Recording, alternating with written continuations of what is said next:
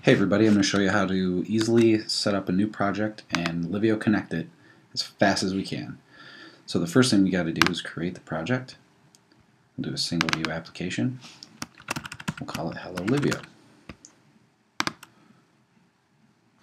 Put that on our desktop.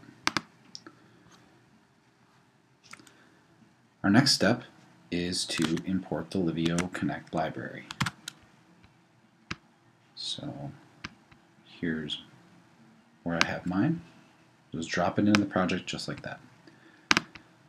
Be sure to copy everything into the folder. So there's LivioConnect.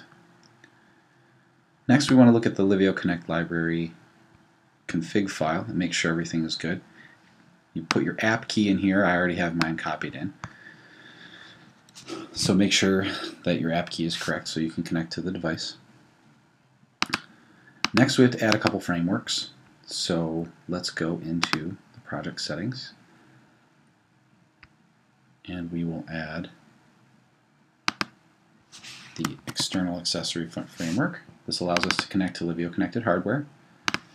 And then the GameKit framework. This allows us to connect to or create a peer-to-peer connection between iOS devices. So now that we've got those, everything should compile and run. But let's make a view first so we can see that we've connected. So let's put a label and hook it up to an outlet.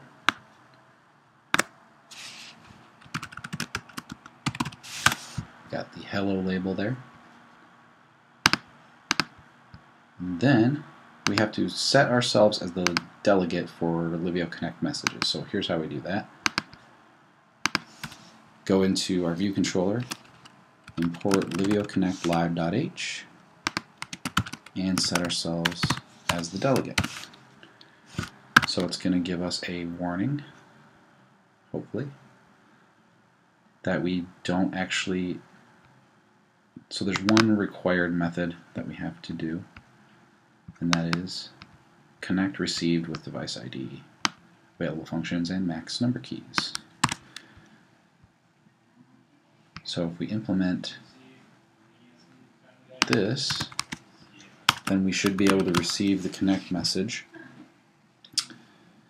So when we receive the connect message, we want to change our text to Hello Livio. Button type. There we go. So now we need to set ourselves. So we implement the protocol, now we need to set ourselves as the delegate. So in our viewDidLoad method, let's get the LivioConnect live. There's a shared instance that stores the delegate equals self.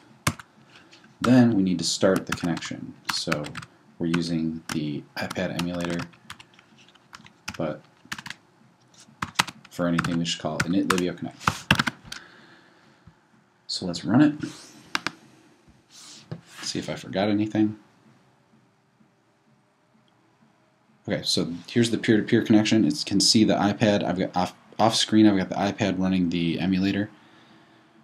We'll connect to the iPad.